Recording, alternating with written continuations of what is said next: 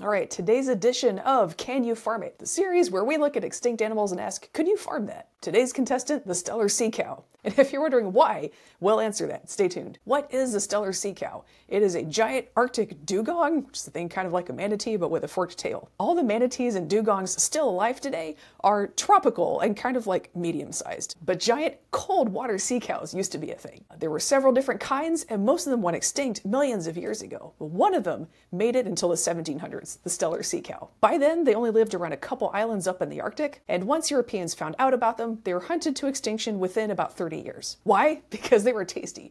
Whales and seals can taste kind of fishy because they eat fish. But thanks to an all-veggie diet of just seaweed, Steller sea cows' meat, oil, and blubber were very mild. And they were so loaded up with blubber, they couldn't even get all the way underwater. They just kind of bobbed around on the surface, grazing on the tops of the kelp forest. And that is part of why it was so easy for hunters to find them all. Now, I used to think, if you live in the ocean and you can't even get all the way underwater, what a dumb way to live. You know, haha, no wonder they're extinct. But then I found out killer whales' favorite way to kill other things that breathe air is drag them underwater and just keep them there until they drown. And that's when I realized I was so wrong. Steller sea cows are geniuses, because if you're going to be slow and delicious, you'd better be unsinkable. So can you farm it?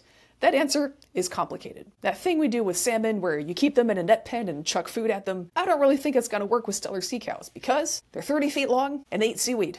Like a sea cow. So what really might make more sense is more like ranching. Instead of keeping them in a pen, they wander around eating kelp on their own. And when you need to find them again, you just round them up. Now the logistics of ranching out in the open ocean, very complicated, especially in the North Pacific. It does kind of help that Steller sea cow like to hang out by the beach in shallow water because that's where the kelp is. They don't really go wandering around in deep water between islands. Plus there's that whole they can't even get underwater thing. That would make it easier to find them and keep track of them. Now, there are people working to bring Steller sea cow back. Not to farm them, but just because we think they might have been an important part of the ecosystem. There used to be several different kinds of giant sea cow grazing on seaweed and seagrasses all over the North Pacific, right? And now, there aren't any at all. That might help explain why we keep getting these boom-bust cycles of kelp, sea urchins, and sea otters. Sea cows might have been really important for keeping kelp forest ecosystems more balanced and steady. Now here's the thing. If we succeed at bringing back Steller sea cows, managing and reintroducing herds of wild sea cows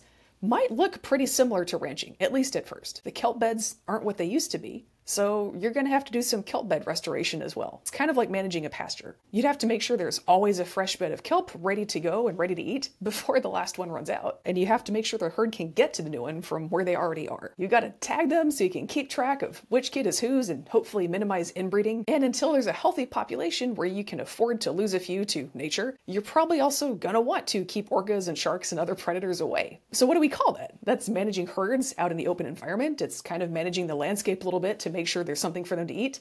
That's not ranching. And that's why thinking through the logistics of how would you raise this can be really interesting. It can also be really worthwhile. It's one thing to bring a species back from extinction. It's a whole other thing to actually care for it, to make a place where it can actually live. And that's why this is worth thinking about. Okay, one last thing. Some of the early explorers took that sea cow thing very literally. We have a report that their milk was thick and sweet.